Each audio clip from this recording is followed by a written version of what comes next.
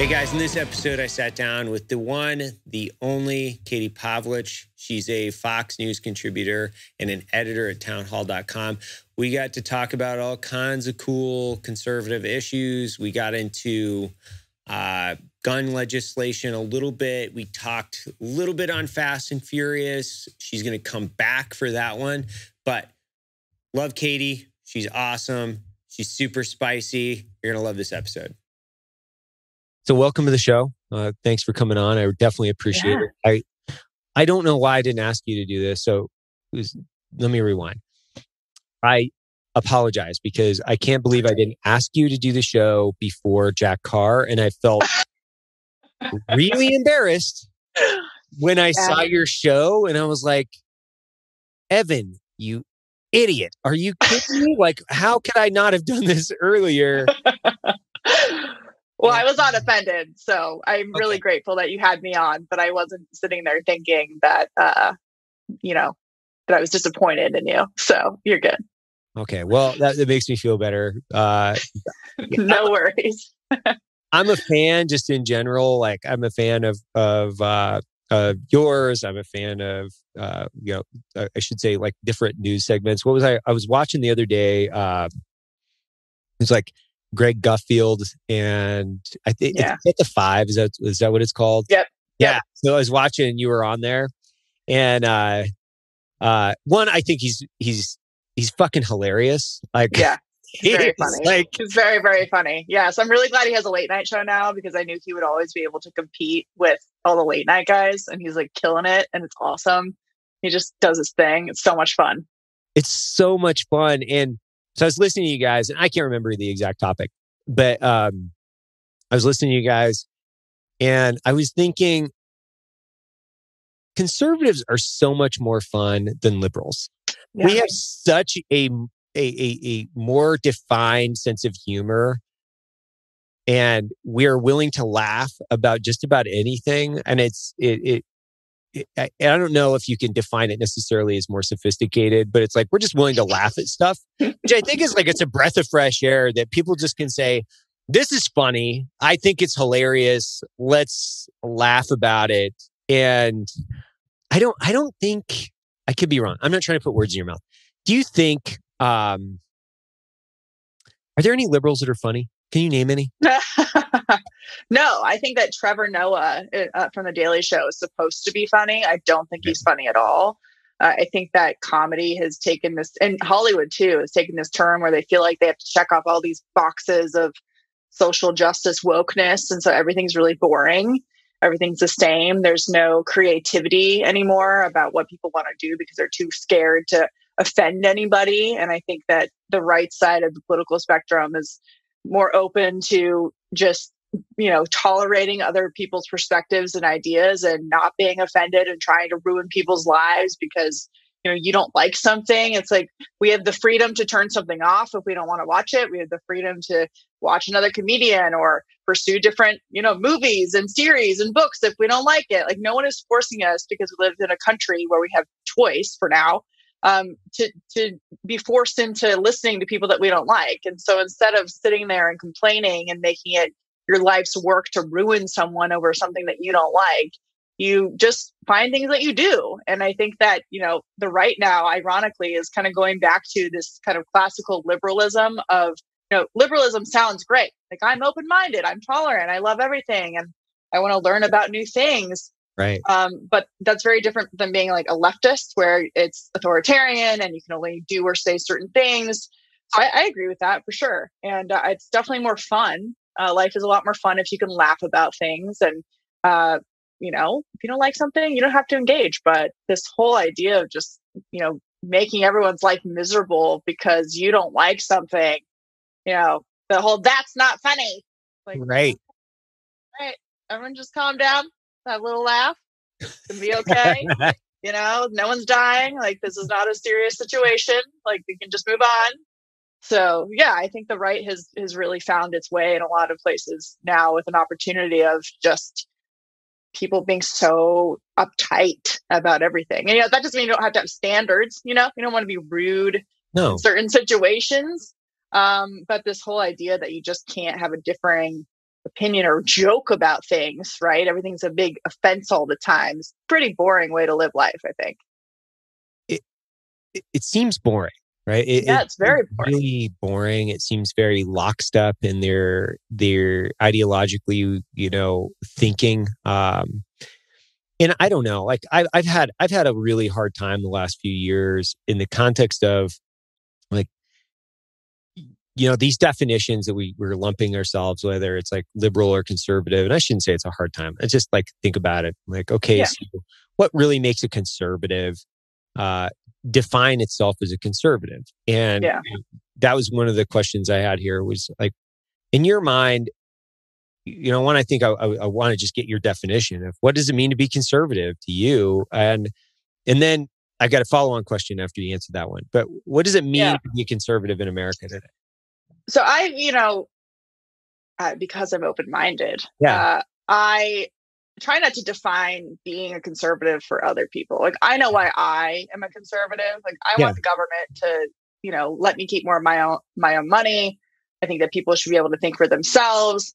I think that the federal government does a lot of things wrong and crushes, ambition and opportunity because bureaucrats who live in Washington, D.C. think they know better. And this is a place where we have very different viewpoints across the country and lots of diversity, and everyone's different. Like, these one-size-fits-all policies don't apply to everybody, and they end up being a total catastrophe.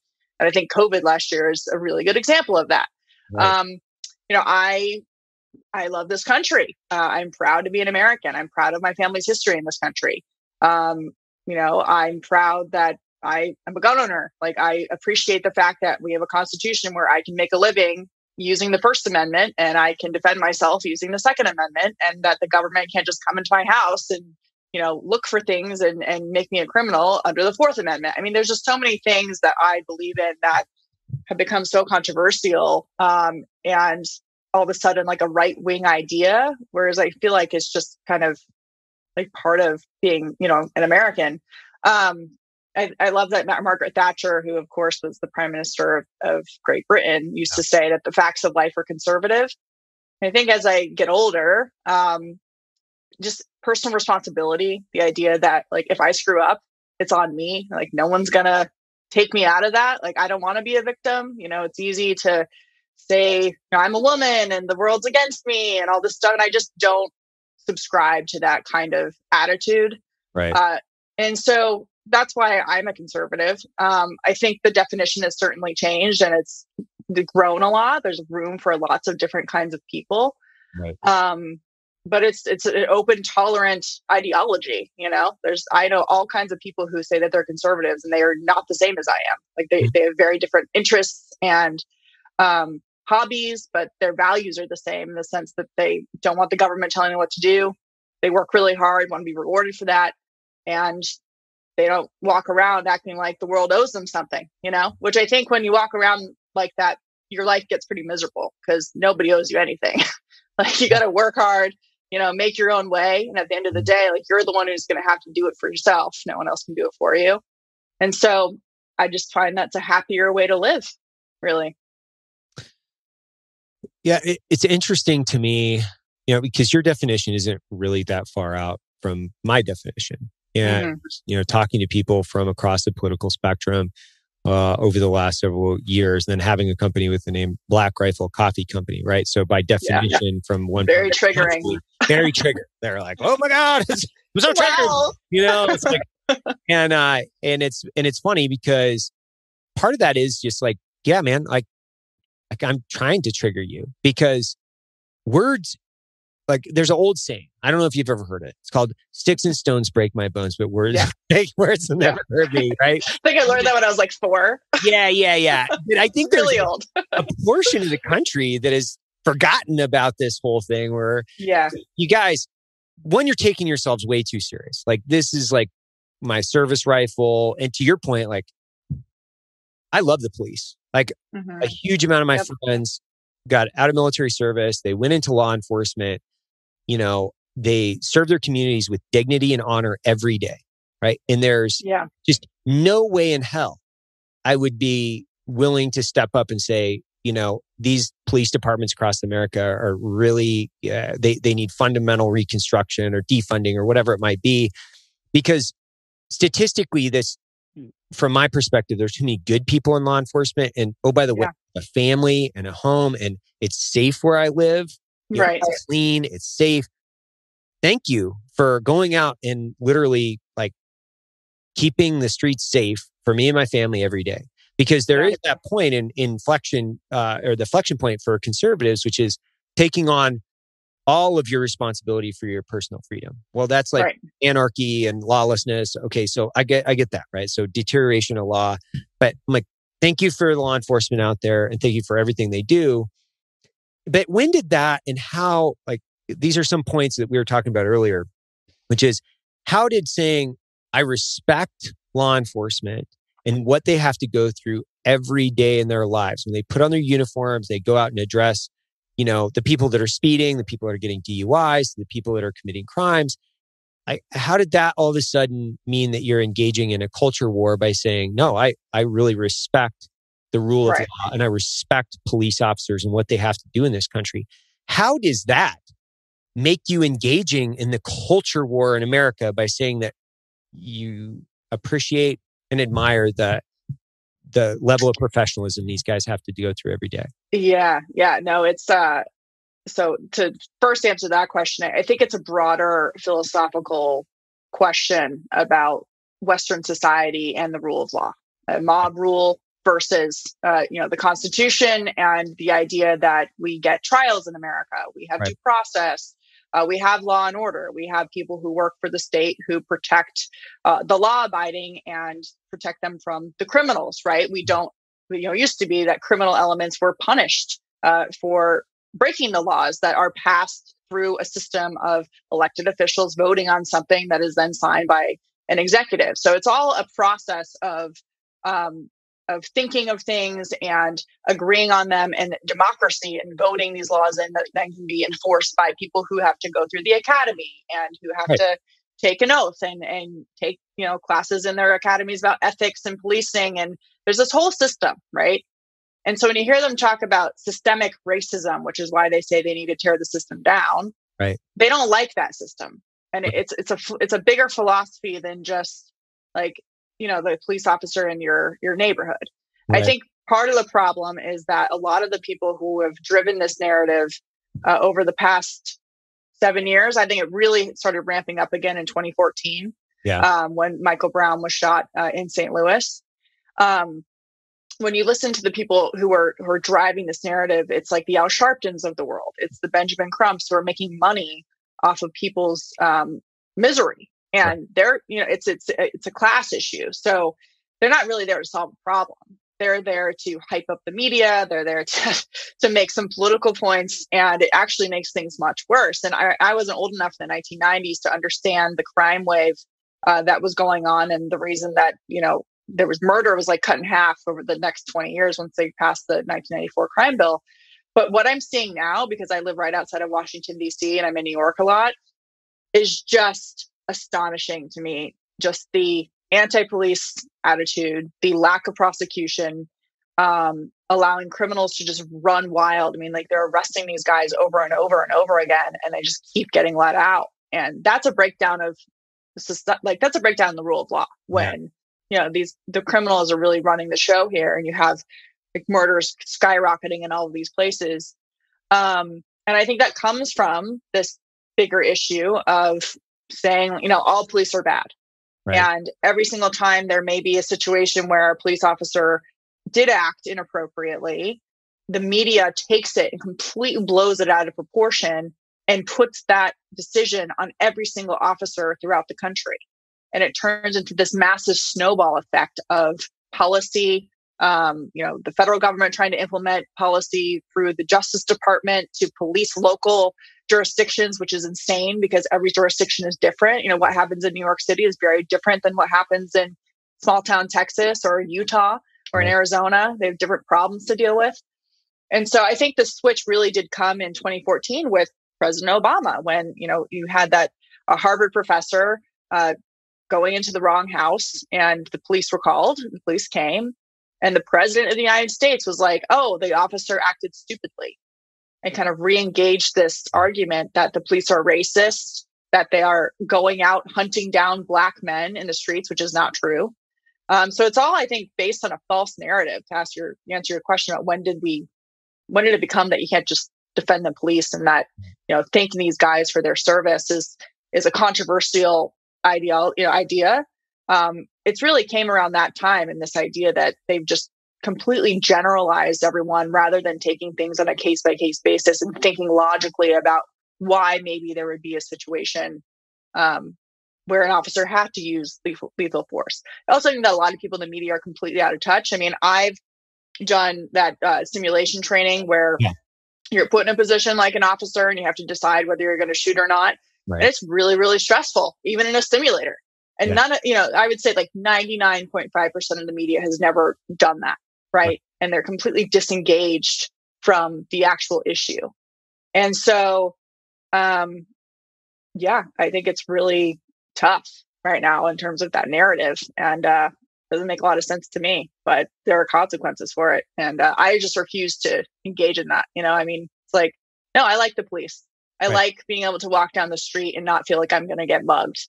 I think it's important for communities who pay taxes to be able to live in a safe place, and for kids to be able to, ride the train in Chicago after their internship and go back to college without getting struck in the neck by a bullet and dying on the way. Right. Those are things that I don't like. I think that everyone has the right to live in a safe environment. And the current environment is just so enraging because it enables the worst kinds of society. And it's being completely pushed by different levels, like the prosecution, by the media, by these leftist activists who have gotten into positions of authority to demonize good people who want to protect their communities.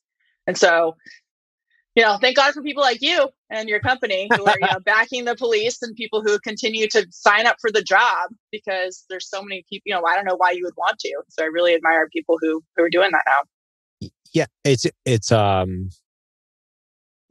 a strange time that we live in. And my close friend, he was a police officer. He was killed in Iraq. Actually, he was over there 2006. So he was going back and forth between law enforcement and working in Iraq with me. He's a former Green Beret. I've been talking to his widow today about kind of what she's remarried to another police officer from the Seattle area, and just looking from her perspective. She's lost one husband in war that was also, a police officer and Green Beret. And then watching Seattle, the city that she's like raised her kids and she loves, just deteriorate in her eyes, and not in her eyes, but right in front of her. And, looking at the issues that are kind of fundamental to that city. But the big thing that we were unpacking here in my office, we were talking about how there's this real disconnect between the people that actually live with police officers and know police officers and know what they have to go through on an hourly, daily, weekly, monthly cadence, how much stress is in their life, how much responsibility and ownership that they take for their communities. And then to see the city and like in their city officials to turn on the department almost entirely. It's one, the emotional pain that it gives me. Like, it truly does give me pain when I see the amount of hate and vitriol that is pushed out, and what the guys that I know that are police officers that have to go through this. Where she was telling me a story about this guy that I know very relatively well, where he had to move his family out of the city because of a new position that he was in, because he was getting death threats and people were, protesting and, painting graffiti across his house. And it's like, here's a guy that's protected his city for 20 years. He took a new position in the police department. And now he has to move because he's afraid that his family is going to be targeted by a bunch of crazy people. And over the way, no city official is coming to his aid. Saying, hey, everybody, we need to calm down. These guys are out there protecting and serving every day. And I don't know, and I don't expect you to have an answer for this, but you talk to a lot more people than I do probably on these subjects, which is, how do you flip the script? Mm-hmm. Is it just, how do we flip the script in this where in you guys have to be talking about this, right? And I'm just assuming you are. How do you flip the script? Is it through media? Is that what you consider some of your job, is to flip the script?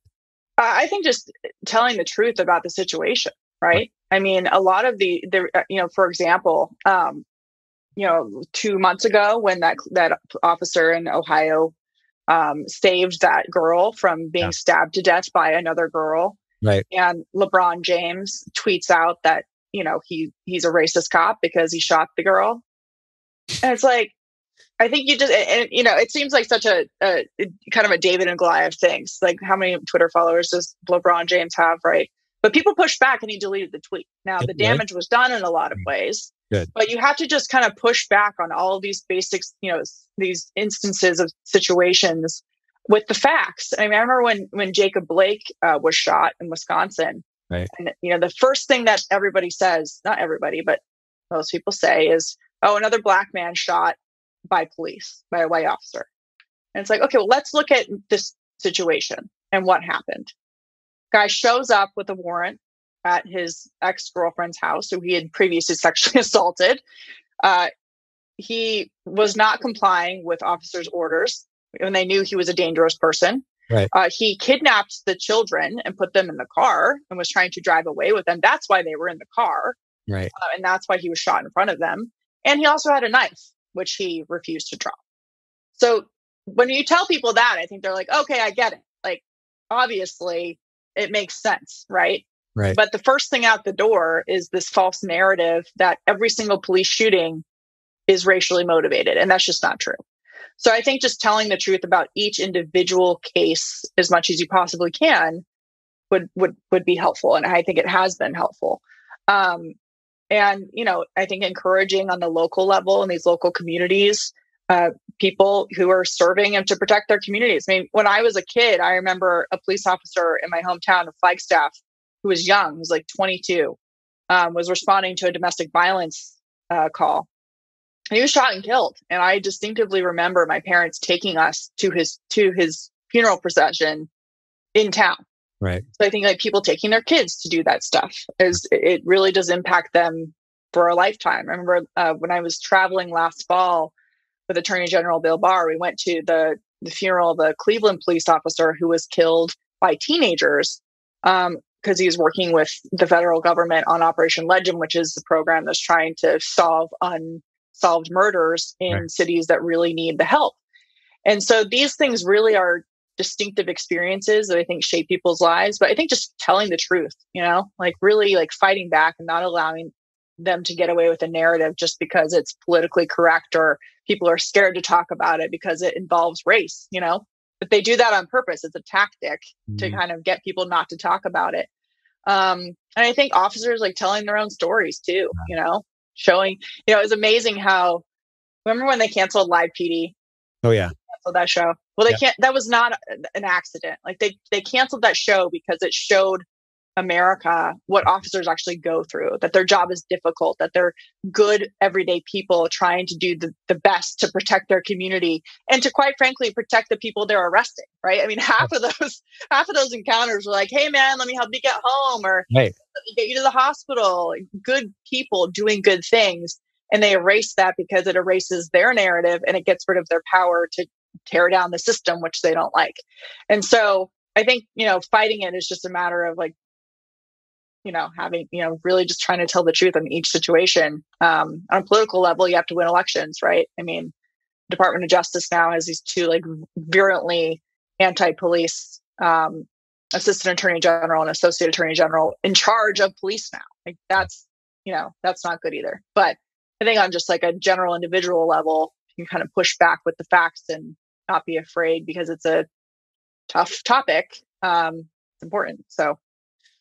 Well, do you think that in this, give me a second to unpack this, which is, do you think there's a loss of journalistic integrity that has led to a devalue of information and sometimes just straight up propaganda. Yeah. That has gaslit a certain portion. And a gaslit is such an overused word or series of words. But do you think there's been a devalue of kind of our traditional media outlets because they've decided to engage on these levels and then put out? Because I look at traditional media as, in some circumstances, it's just straight propaganda at this point. Mm-hmm. Yeah. And I think what's happened is as the marketplace has been more opened up, there's podcasting, there's social media, there's all kinds of different media now, websites. It used to be that there were 3 networks and a couple newspapers, and that was it. And everyone believed that they were fair and balanced and that there was journalistic integrity and that they were just reporting the news. I think that maybe that was kind of true, but I think as there's been an opening up of the market and the availability of more people to become journalists and to be in media, that it's really kind of just exposed that it's not that they were necessarily just reporting the news, it's that they had a narrative and a bias, but there wasn't a platform for others to tell the other side of the story or to have a different perspective. And I think there's bias in everything, right? Like there's bias in, if you're located in New York City, you're going to report on things that happen in New York City. You're not going to report mostly on things that happen in other places. There are always decisions that are made, and I'm going to report on something differently than someone else might report on something. But the difference is that I think that if you're honest about where you're coming from, you have more credibility, right? Like I am honest about the fact that I come at things from a right-leaning perspective. I don't pretend like I don't have that kind of ideology going into something. Right. Whereas like a CNN still pretends like they're, super journos and they're super honest and they're totally fair and want to make sure they have all the facts when it's just blatantly obvious that that's not the case. And I think it's more offensive to people that they lie about that. Like anybody can see it's clearly not fair, or not, maybe fair is not the right word. I would say objective, right? And I think that's why a lot of these people lose credibility. So it's like, well, at least the people who know they come at this from a certain perspective are being honest with me. So they're not treating me like I'm stupid, right? Yeah. Whereas like these other people talk down to you, like you don't understand how to be a journalist. Your job is very serious and you just don't get it.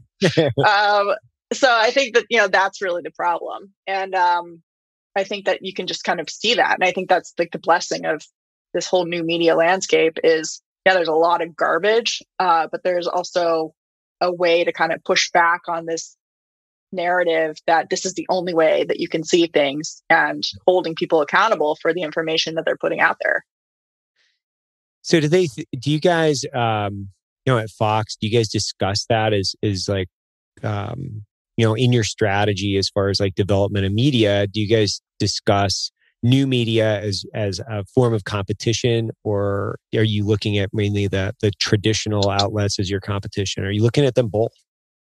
I think you have to look at everything. I'm a contributor at Fox. So I'm not really in a lot of meetings in terms of strategy for them, but for Town Hall, I certainly am. And I think that you just have to, I remember going through journalism school, and it was right at the beginning of when you had to do everything on your own. Like you had to know how to write a script. You had to film all your own stuff. You had to edit your own stuff. And you also had to do your stand-up by yourself. Right. And that was a new concept. Before it was, you had a cameraman, you had an editor, you had a script writer, and a lot of the big networks still have that. Right. But on a local level, that was totally changing. And so you had to learn how to do everything. And I think competition is just in everything. I mean, the digital space, video, podcasting. And I think that the best people will rise to the top of that. People get to choose what they want to listen to and what they want to watch. And so I think that's a good way to hold, for accountability for, people and the kind of products they're putting out. If they don't like what you're selling or what you're doing, then they just don't have to watch it. Right. Yeah.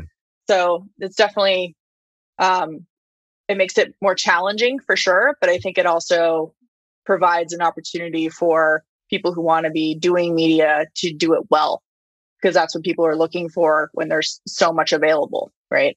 Mm-hmm. Do you worry about the censorship or deplatforming aspects of the information that maybe you might be interested in putting out? Is that an everyday thought? Or how concerned are you over just the topic of censorship or deplatforming? No, it's a huge problem. I mean, the fact checkers are absurd. I mean, the fact checkers are basically like these people who get hired as third parties for Facebook, for example, right? Who claim to be objective, right? But they really are like activists, Yeah. And so they'll shut down traffic to your page. They'll slap you with a misinformation label on an article. I remember we wrote a review of a Wall Street Journal book review on one of President Obama's energy secretaries or top physicists at the Energy Department, who's arguing that climate change is not as big of an emergency as the conventional narrative says it is. And like Facebook just took it down and censored it and said, "Oh, well, this third-party fact checker says that it's misleading." Right. And it's like, okay, so it's not misleading. It's that you don't like what he's saying about the information that you have a different perspective on it. You think it's a catastrophe.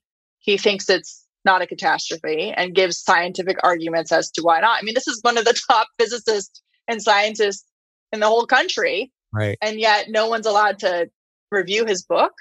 Right. I mean, I think that's a really incredible, scary thing. And I don't know how to fix it because I don't think that the government will do a good job of regulating these things. I mean, when you listen to these hearings with these tech CEOs, like the senators can hardly get through like what a GIF is or coding. And they don't know how any of this works, and yet they're supposed to be regulating it. Right. But no, I think it's a huge, huge problem just in the sense of the principle of not censoring information, but like what they're censoring is true information. I mean, the Hunter Biden stuff last year that they just completely took off the internet, the lab leak theory. Yeah. I mean, all of this stuff that has real consequences for people, right? I mean, why is it that we weren't allowed to know about the lab leak theory? Why is it that, certain medications were suppressed for COVID? Like, why we're not allowed to talk about any of that? That's pretty scary. It's scary. I think that like there's so much there. The lab leak theory is one that that's the one that I really couldn't understand at all. Like, hey, I get it. The Hunter Biden thing, whether or not like photos were doctored or finding out whether or not the information is factual or not factual. Like there's a lot of shit. There's a lot of shit there. Right. So let's just put that one off to the side. Like let's put that one off to the side. Like the crack pipe in the hot tub or whatever was going on, man. Like, hey, I hopefully you had a good time. Like, but the lab leak theory is a legitimate theory. And any, I think, logical person put things together going, so the Wuhan lab is here and the virus originated here. Those are the same place, right? Yeah. Maybe we should look into this a little bit further. Yeah. But if you put that out, you are automatically bucketed into, conspiracy land wars type crazy over here, and nothing against those. I'm just saying, like, you're already bucketed into like you can talk about it in the office. Like people were like crazy about this. Where you're like, no, but seriously, you guys, like, don't you think that's weird? Like this is like a Scooby-Doo type episode to me, where we should at least like look into this and we can have the open conversation about it. Right? Don't right? Yeah, it's like, look, I'm not going to say I don't think that people might be eating bats. Like maybe they're eating bats. I don't know. Like maybe they like bats. I don't know. But, this idea that we're just not allowed to talk about it. And for me, at the beginning of this, if you know anything about China, if you know anything about how China has handled pandemics in the past, it's like, duh. Like even before the connection was made between, the Wuhan Institute of Virology is in Wuhan, where this is from. It's like, yeah, it's China. It probably did leak from a lab. Like if you know anything about communism, and they're like disappearing doctors, people are dying, they're like welding apartment buildings shut, and you're like, this seems like a real problem, but they're telling us it's not a big deal. But I see them welding apartment buildings shut. They're like, it's fine. it does not contagious at all, even though there's like 40,000 cell phones that are now gone. It's just like, anything. And that's what I think was crazy. It's like people are so disconnected from these ideologies that are like so different than the way that we operate in like Western society. Yeah. That they were like giving the Chinese Communist Party the benefit of the doubt. Yeah. Like, no, that's not how this works. Like they probably screwed up. They probably, not to mention maybe they were trying to build things in the lab for bioweapons purposes. Like they don't have the same value system that we do. Okay. Right. They're just so naive about where this could have come from. And this idea that anything that was put online from scientists, quoting scientists who were looking at the genome sequence and going, this is not natural. Right. Like, this wasn't a bunch of kooks just making it up. It was scientists who have experience in the US military, at the Department of Defense, in labs across America, were saying, look, we've been doing this weird gain of function research, which is basically like Frankensteining viruses for some reason. We're doing that. And the genome looks like it was man-made. And we're not allowed to question Dr. Fauci, even though he's funding all these things. I mean, the fact that we weren't allowed to, the thing about the media is like, you're supposed to question authority. That's your whole job. Like that's what they teach you in school. The whole point of the media is to hold the state accountable. And yet they were just reprinting everything that the state was saying without bringing in a different perspective. And science is supposed to be all about debate and evolving and hypothesis. I mean, these are basic concepts that we learn when we're in high school about the way the scientific process works. And yet we weren't allowed to question anything. And now, especially all these emails have come out, like the mask stuff, where Fauci's telling a congresswoman, the droplets are too small to get through, for the mask to protect you. Yeah. But then we're all like still wearing masks on the planes. And okay, so if we're following the science, did the droplets get bigger? Right. Are the droplets bigger now? So like the mask actually works, so all these things that had detrimental effects on people's lives. We joke about it, but people's lives were destroyed as a result of this lack of questioning and, follow-ups or providing a different perspective. And yet there's been zero accountability for it. And it's just really amazing. And I don't know if it's that people are ignorant about the way that China works. They have an affinity for believing that communist regimes are honest. Right. I don't know, but it just was obvious from the beginning that we weren't going to get the truth about this and that China was going to lie about all of it. Psst. Caleb, did you know with Black Rifle Coffee's Coffee Club subscription, you can get fresh coffee shipped to you every month? What? You don't even have to go to the store. Whoa. You don't even have to leave your bed. What? Wow. How did you get in here? You might want to go ahead and join the Black Rifle Coffee Club subscription before one of these guys shows up at your place.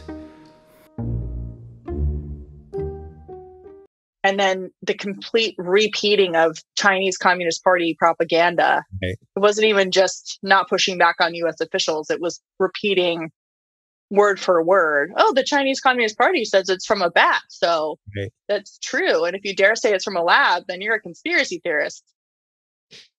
Okay. Great.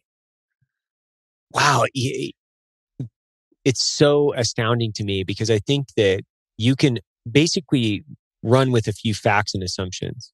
Okay, so any piece of information that comes out of the Chinese Communist Party needs to be questioned.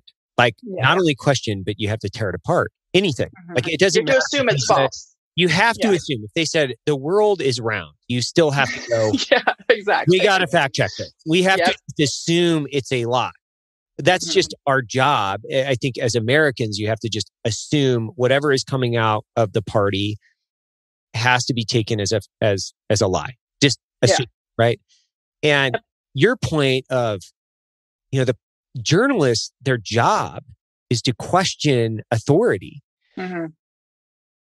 And there was such a subservient mentality to, there's like all these different things happening, obviously, over the course of the last couple of years. And there's this lack of ability to question authority.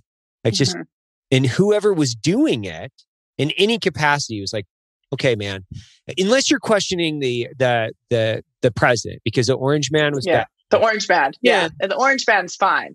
Yeah, question him, but anything else, like you cannot question that. Let's believe the Chinese government, but let's absolutely throw the president under the bus because he probably doesn't know what he's talking about. Which is insane. It's completely insane. Like you're going to trust the Chinese Communist Party over the I mean, you don't have to take everything the president says as truth, but the idea that you were willing to throw him under the bus for talking points coming out of communist China. And what they were trying to do with this whole thing was, Dr. Fauci and the bureaucrats in Washington who have been doing this for 40 years, not, working in labs and dealing with patients, but basically being spokespeople. Right.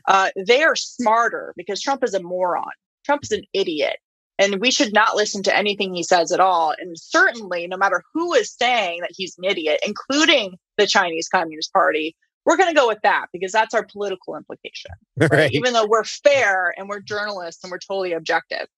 And so, looking back at the beginning of that whole thing, just amazing to watch the line of questioning in the White House press corps about calling it the Chinese virus and how that was really racist and how the president was overreacting by, talking about maybe implementing some of these policies.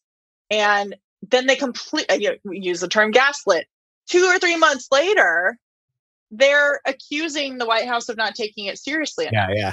Yeah. I mean, it was really amazing, even though they were the ones who were saying it's just like the flu. Right. Why is Trump panicking? Why are we implementing a travel ban from China and all these other countries? Right. Are we overreacting? And then they totally switched it and acted like they weren't the ones who were downplaying it from the beginning. That was astounding to watch that whole thing just flip. But it's so confusing from the outside when I look and watch and I don't watch all media, obviously, that would be impossible. But when you have a real job, a company to run, real job. But it blows me away because people have such short memories. Yeah. So, and you're watching this kind of from the outside unfold, going, but hold on, wait, you guys like 2 months ago, I like how, and I'll kind of rewind and I'll think 360 for a minute, but I think how conservatives have become anti-war now. So we're going, stop the endless wars, get our troops home. This is like a very prominent talking point for a lot of my conservative friends. This was not a conservative talking point during the Iraq War. 15 years ago. Right. It wasn't. Yeah. It was not a talking point because people were like, we got to go. And it was the other side that was like, no, this is an illegal, unjustified war. We can't invade. This is blah, blah, blah, blah, blah. I'm like, you guys were on the same, we were on the same team. And we've been on the same team if we had rewinded the clock 10 years ago. And trust me, I was on the other team. I was like, hey, we got to take some of these countries. It's regime change. I'm drinking the Kool-Aid, man. I wanted it all. Let's get it on. I want to do it all, And I want Greenland, so we can go there next. I want to go someplace cool next. That would be awesome. I'm too old now, but whatever. But it's interesting to me that on a topic that's so important to American lives, American taxpayers, that we can't even get our shit together to talk about how we can end some of these literally endless wars. The Pentagon would keep us in Afghanistan, as far as I'm concerned. The Pentagon and Northrop Grumman would be fine with us being in Afghanistan for the next 200 years. They'd be like, this is keep them tax dollars flowing, guys. We love it, right? They would be contractors would love it too. Yeah, contractors would love it. The Pentagon Papers came out how long ago? When did those Pentagon 40 years ago? Oh yeah, that was for the Vietnam War, but the Afghan papers for the Afghan War. Oh yeah, 10 years ago.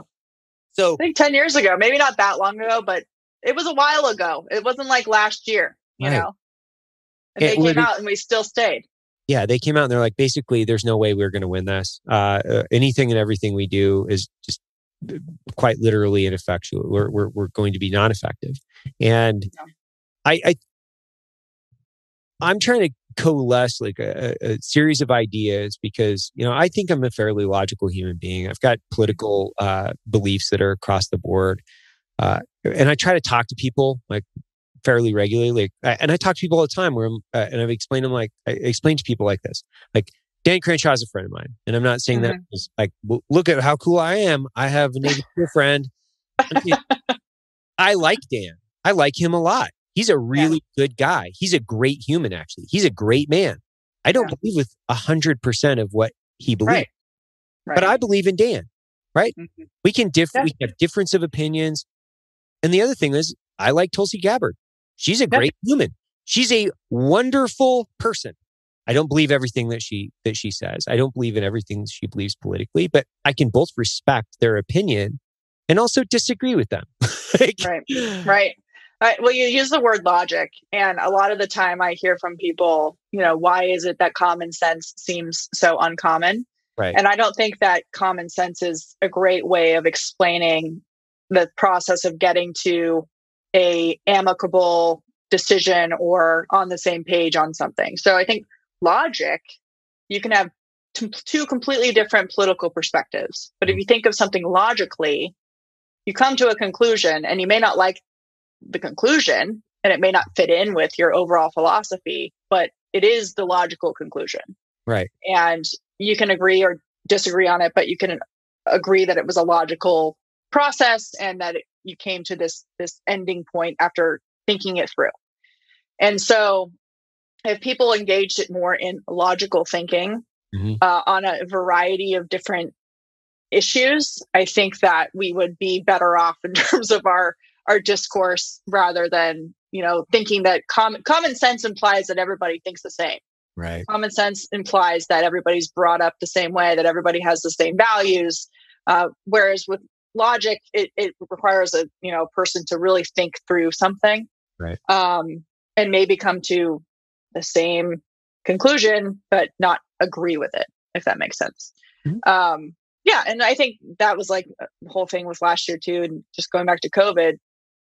I think people got really frustrated because you're asking them to completely ignore their own logical instinct and process. Like, they're telling us to wear these paper masks from Walgreens. Yeah. Like, you go and buy them and it says on the box, first of all, it's made in China. Right. And second of all, it actually says this will not protect you against COVID-19. But they're like requiring people wear them for the sake of protecting you and someone else against COVID-19. So stuff like that, it just drives you crazy. Like, all these people are making me feel crazy, but they're being crazy, and it's probably the same with, a number of other things. Like, we're on the other side of the Afghanistan thing. You've thought about it logically. You know a lot of people who have been there, and you have a different conclusion now. Maybe that's not the conclusion everyone wanted, right? I mean, today they're talking about it and they're saying it's not a mission accomplished situation. That sucks. It sucks not to be like mission accomplished, but the logical conclusion is that we can't stay forever. Right. We have to leave. There's no logical way to continue to be there in a way that doesn't, engage, that doesn't result in casualties for the United States of America, and for what purpose, right? Yeah, so I think that's where they missed. I think that's where we missed. We missed the opportunity, I think, as a country, as our political officials, the Pentagon. Like, there's so many different misses, which is, you have to, I think, at least, if you're going to invade a country, you have to have minimum success criteria for what you're trying to accomplish. Like, these are the minimum things that we will accomplish before we withdraw. So at this point, you can kind of go to work on a checklist saying, these are the things that we will accomplish, and then we will start the withdrawal.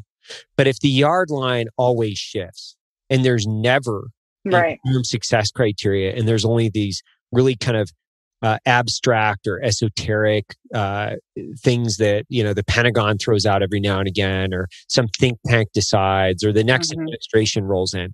No, the next administration needs to have an open conversation with the American public based on the previous minimum success criteria and say, I know we've already accomplished or not accomplished, but this is what we're doing and this is why. I think there's a fundamental lack of accountability from both the media and the public.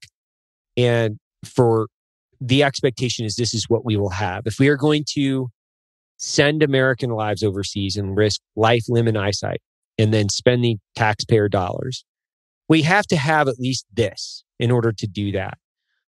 I don't think we were given some of that. And I remember the strategic objectives for the war on terror, which was to deny sanctuary to any terrorist elements, regardless of, boundary of country or something like that, right? Yeah.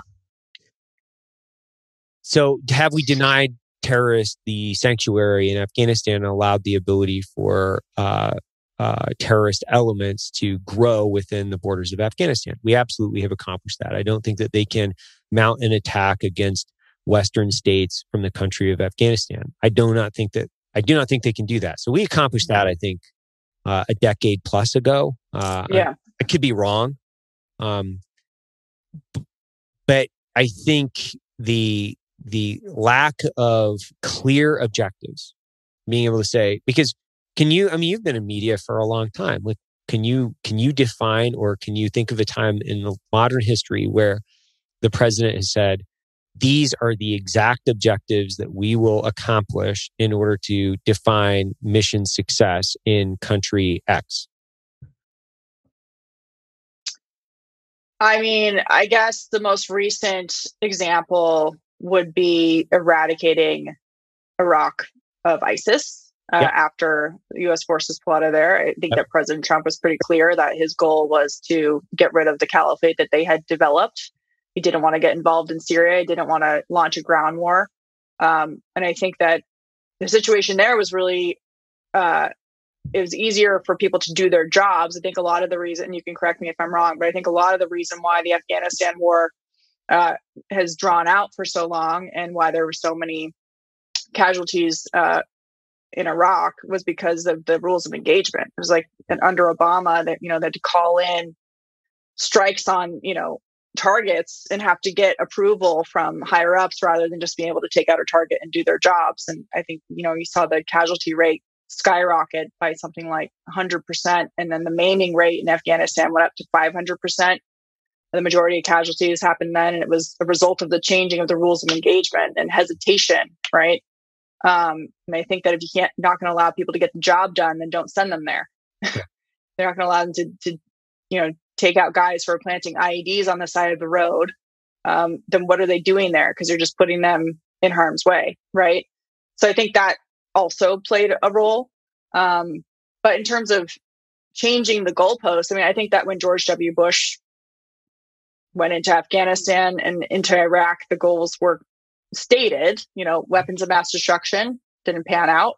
Yep. But then after that, they just kept kind of changing what the objective was. And it was a broad and generalized statement. And I have friends who disagree with leaving Afghanistan, who were there, who lost friends there, who worked as civilians there. But I think you can game out the what ifs forever.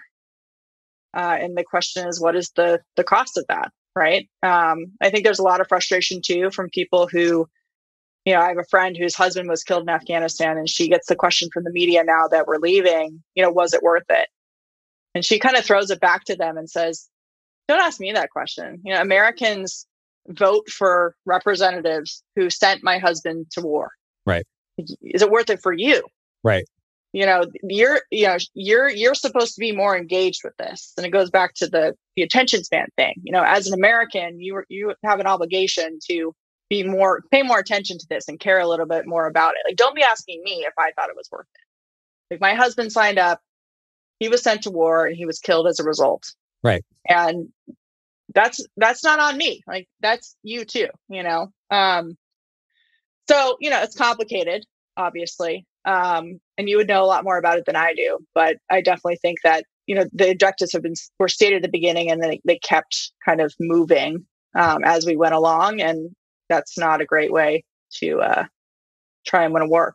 But I guess they would say their defense would be, well, we're not going to state when we're leaving because the enemy then knows when we're leaving. They just wait us out, which maybe that's an argument too. Yeah. I mean, I think timelines are somewhat irrelevant, right? So, I mean, they can play a contributing factor to minimum success criteria, and then kind of withdrawal decisions, like based on how successful you've been up to this point accomplishing X. I think what did I think it was Millie or somebody was openly talking about, well, what are we going to do about the Afghan girls' schools now or whatever? And you're like, dude, you've had 20 years to fix. Yeah. Like, if you guys haven't done anything by it now, like, too little, too late, dude. Like, I can't voice the level of frustration because this would be a whole other episode for us to talk about it. Yeah.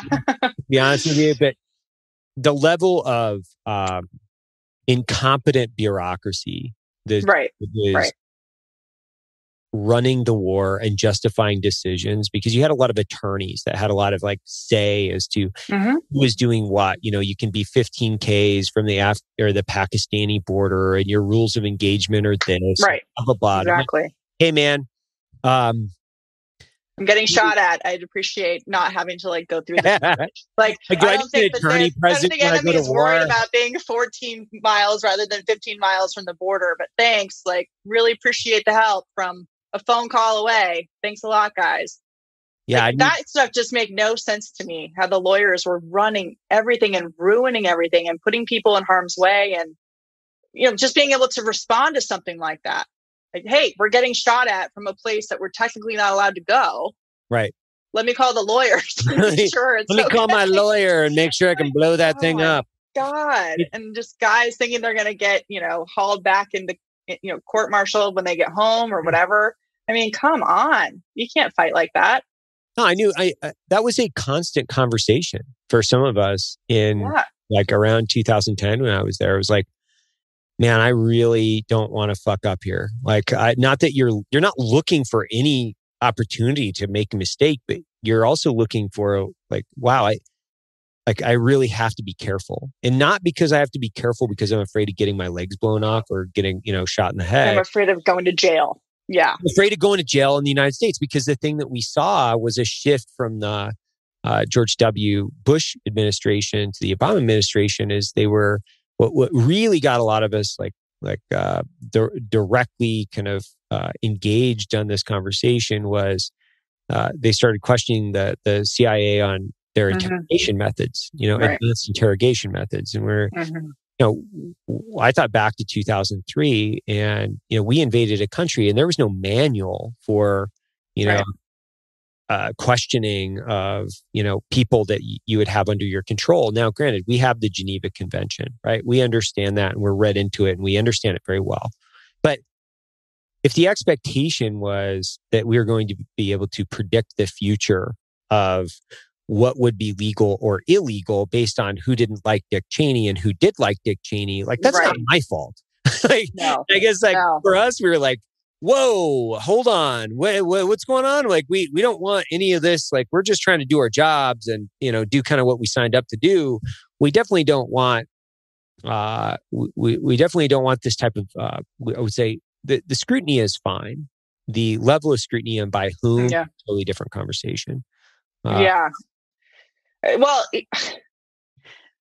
talk about gaslighting, right? No, I mean, that was the thing. It's you guys were going in relying on their training, what they were trained to do. And you were also up against an enemy that doesn't pay attention to the Geneva Convention. Right. So it was this whole thing where it's not that war is ever fair, but it wasn't like fighting a conventional military where there's a basic understanding of what is ethical and what is not, right? I mean, you're dealing with people who have no rules. You're trying to get information from them so that they don't fly planes into a building again and kill thousands of innocent people. Right. And so, I mean, I remember the hearings on Capitol Hill, and that was a matter of, politics getting involved with policy and decisions that are being made half a world away. And that results in really dangerous, deadly consequences for people who are doing the work, doing the hard work, or putting their lives on the line to get a job done that their country sent them to go do. and you have bureaucrats and politicians who have a political agenda using that as an opportunity to go after their own political enemies. And it's never the people who they're opposed to that get in trouble, right? Like Dick Cheney is doing just fine. Yeah. It's like guys like, who went over and put it all on the line, who end up getting court-martialed for making a mistake on the battlefield after they were relying on the training that the government gave them. Right. I mean, that's the whole thing. It's like, this is how you taught us to do this. So if you want to change it, great, but don't, act like we did something wrong when we were doing it the way that you taught us to. I mean, that's crazy. Well, in the moral accountability or culpability, who's really at fault, right? So if you're going to, talk about who's doing what on the battlefield, well, who sent them there in the first place? Mm-hmm. What are they doing there? You have to follow it all the way up, right? You have to follow the accountability all the way up. And there's a section of our society that I think is willing to do that, which leads me to my next question, which is outside of yourself, who are you looking at? Like, who are your favorite journalists? Who's doing the best work out there? Okay, that's a great question. So there's a couple different buckets of things that I like to follow. It's not all necessarily political. Sure. So I really like what Joe Rogan's doing, just because it's like he's on the forefront of the culture issue, and he's too good for the triggered Spotify employees to make a difference. Every week there's some outrage about how they don't like his show and they're all offended. Yeah. And it's like, well, he's too good to cancel. So sorry. Can't do that. Sorry about that. I think on the non-conventional media side, I think that Bari Weiss is really interesting. She covers a lot of really different topics that are not what everyone's covering in the day-to-day kind of news cycle of things. Right. I think at Fox, I really like what Trey Yingst is doing over in the Middle East. I think his coverage there is amazing. Very brave. Awesome dude. Glenn Greenwald, he's been interesting to watch over the last couple of years because he's really kind of like left The Intercept and decided he's going to do his own thing. I don't agree with him on everything, but I think what he's doing is interesting. And I like the work that we're doing at Town Hall too. I mean, we're sending people to the border. We're in the middle of all these issues every day. We're reporting on the White House. We're doing all kinds of stuff and providing kind of a different perspective than I think a lot of mainstream outlets in Washington, D.C. So I would say those are a couple that I like. I really like the Ruthless podcast. It's by a guy named Comfortably Smug and Josh Holmes. And it's just really funny because it's totally inside political baseball, but it's hilarious. Okay. It's really good. They call it The Program. Okay. And it's just very, very good. It's very funny. So yeah, those are the kind of the things that I'm into right now. So Town Hall, how big of a team is that over there? How big of a team do you guys have? We've got about 8 full-time people. So we're pretty small, but we have a lot of columnists and lots of people who just kind of work really hard and get a lot done. So got a good crew.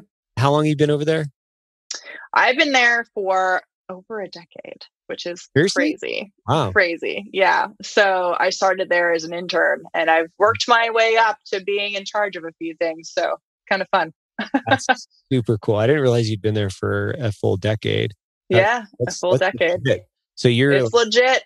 Super loyal, hardworking, full decade. And then how do you did Fox just like start calling you one day and they're like, hey, do you want to like do some stuff with us? Is that how that worked? So the way that worked, this is actually a really funny story. Speaking of Greg Gutfeld. So I knew that I always wanted to do Fox, it's part of why I was a broadcast journalism major, but there's this big conference called CPAC every year. Oh, yeah. And it used to be in DC, but now they've moved it out of town because of all the COVID stuff. And I would go every year as a college student. And I was always the one working every night, like going to events, had my resume. I had my own personal business cards. I was like, I wanted to get a job, whereas all of my other friends were out partying, right? So I would go to that as a college student. My first year as a young professional working for Town Hall full time, I was in this cocktail reception and I saw Greg Gutfeld walk in with his producer and his booker. And this room was packed. It was so hot. I still remember. And I thought to myself, okay, I got to go over and introduce myself. I'm going to play it cool. I just want to meet the guy. Like, I have to go say hi to him. And I'm getting closer and closer. And if you know Greg, he whines about everything. And I hear him complaining that the line for beer is way too long and that they're going to leave. Like, oh my gosh, I can't leave. They cannot leave. I have to go introduce myself. So I pushed myself over there and I said, I'll get you a beer. What do you want? And so I cut the line at the drink line. I got them their beers and I walked back and I handed them their drinks so they wouldn't leave and introduced myself. And so they eventually invited me on the show.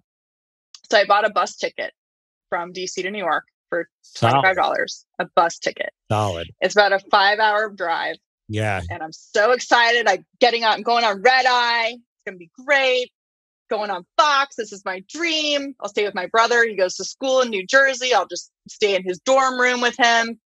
So I'm on the bus for 2.5 hours and that big tsunami hit Japan. So they call me and say, we have to cancel the show because of the tsunami in Japan. Right. And so I'm already on the bus.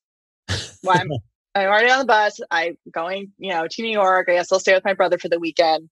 But I'm so bummed because I think I'm never going to get back on the show, right? I had my one shot, missing it. It's never going to happen. Get back. They asked me to come on again. Okay. So I buy another bus ticket. I go up. I do the show. And they didn't pay for your travel, but they would pay for like a fancy town car to take you wherever you were staying in New York. Right. So I got in this town car. I have them take me to my brother's dorm room at his college across the river in Hoboken. And the driver looks at me when I asked to be dropped off and he goes, "Are you sure this is the place that you need to be dropped off?" I said, "Yep, this is the place." So I slept on my brother's dorm room floor where he stayed with 2 other guys. And that was my first Fox News appearance. But on the more, professional side, I was doing some TV just generally here and there. But then I wrote my first book, which became a New York Times bestseller. I was doing more TV. And then I was working on actually Larry Kudlow's CNBC show sometimes. And I got offered a contributorship with CNBC and with Fox. And I chose Fox. So it was really my first book that kind of gave me credibility. The red eye thing wasn't really my ticket to credibility on the network, but it was fun. It was a nice little foot in the door. What was your first book? It was called Fast and Furious, Barack Obama's Bloodiest Scandal, and it's Shameless Cover-Up. Yeah. So that was my first one. So long ago now, but that's really how I kind of got into more serious television. What? That would be a whole other episode, which I would love to try to bring you back. Yeah, sure. Fast and Furious, because how this didn't get more news coverage, I have no idea. Like I still to this day, I'm like, I have no idea this whole thing did not get more eyeballs on it. So it'd be interesting just to unpack that again, because I'm sure that you've had more information since that book came out that you'll be able to add some additional insight. I feel like I could have written a second book. Seriously? After the first book. But it's interesting how things come so full circle, because right now they're trying to push through David Chipman as the ATF director. Mm-hmm. And it just reminds me that, when you have political people who are proponents of gun control in charge of the ATF, really bad things happen. Yep. People get killed. Mm-hmm. They lose machine guns on the streets. I mean, these are things that happen. This is not an exaggeration. All of these things have happened. And so it's not just a matter of having someone you disagree with on policy in charge of the Bureau. It's that we've seen this play out before, and the consequences are deadly for hundreds of people, including law enforcement agents. And so it's a big problem. And for anybody who's not familiar, Fast and Furious was this operation during the Obama administration where they purposely gave Mexican cartels thousands of rifles that they then used in crimes in Mexico, and they used to kill Border Patrol agent Brian Terry. And so you're right. I mean, the fact that it didn't get as much attention as it deserved is absolutely insane. But I worry that with this new appointee they're trying to put in, that a lot of lessons haven't been learned. And you were talking about accountability for decision making. I mean, pretty much everybody who made those decisions for that operation got promoted. They would taken out of their field offices and brought back to Washington, D.C. as a punishment, which is really just a promotion and a way to keep them at headquarters, so they're not, out in the wilds where they can make other decisions or talk to press. So that's a problem. I mean, this idea that none of these people, besides the whistleblowers, of course, whose lives were completely destroyed by their superiors and by the Department of Justice, the fact that they're still working there in a lot of instances, and that someone who is a very political activist who wants to turn millions of law-abiding citizens into felons overnight by banning their lawfully acquired firearms. Right. That's a problem, because they always act like they can separate their personal beliefs from their jobs. And we've seen over and over and over again, that's just not true. We saw it with the FBI in 2016 when they were spying on Trump and the campaign. Yep. We saw it during Operation Fast and Furious when they were pushing for more gun control and using their actions of giving cartels thousands of weapons as justification for their gun control, while lying to all of us about what was actually going on. So it's not a great situation. The whole failing up thing is only something I think you see in government. Yeah, I would agree with that. I think you see it much more prevalent in government. It's the fuck up, move up. Yep. It's that's a totally. I would love to have that episode, because that's a totally different one. Now I'm gonna have to get because I just realized that was your book. So look at me, like the host with like the most egg on his face ever. Where I'm fascinated by this. I didn't even realize that you'd written that book. So that's my fault. It was a long time ago. It's okay. It's a long time ago. So what's next for you in your professional career? You got anything that you're doing this year that's like super exciting? You got any new books coming out? Like what's up with you? I should be writing another book, but I'm currently not. When I wrote my first two books, I had fewer responsibilities in terms of full-time work. So I feel like it's harder now. And I also feel like the industry's changed and the dynamic of news has changed. I mean, things happen so quickly that if you're going to write a newsy book, by the time you write it and publish it, it's old, right? So it's kind of like, is it really worth the time to do it? But I'd like to do another one. This year is kind of, I'm not going to say it's an off year because everything is always busy, but there's not a major election this year. So kind of taking some time to get out west and hang out with my dad. I'm going to Wyoming in October for an antelope hunt. So I don't have a big answer on the career question for you, but I think this year I'm going to take a little time to do some stuff that's been kind of packed away over the last 4 years, which were insanely nuts. And then wait for next year's election. So, yeah. Yeah, you deserve a slack year. Honestly, after it's not going to be a slack year. It's just going to be a year of maybe like doing a few things that I haven't been able to do for a while. So, yeah, I think take that in the purest form of compliment. You deserve a slack year after the last 4 years, because this has been nuts. It's been nuts. It's been nuts. It was awesome. It was awesome. It was like skydiving every day. It's like your hair is blowing back, your face is all like stretched out. It was great, but it was a lot. So yeah. Awesome. I'll invite you back. We'll talk Fast and Furious. Yeah. We'll talk Antelope Hunt, Wyoming, whatever you want to talk about. Thank you so much, Katie, for showing up. I love watching you out there. Thank you. Thank you.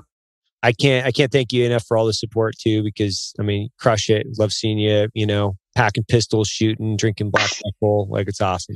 So I love Black Rifle. I love your company, and thank you for everything you guys do over there. I really appreciate it, and hope to see you soon in person. So one of these days, we'll one of these days, I'll make it happen.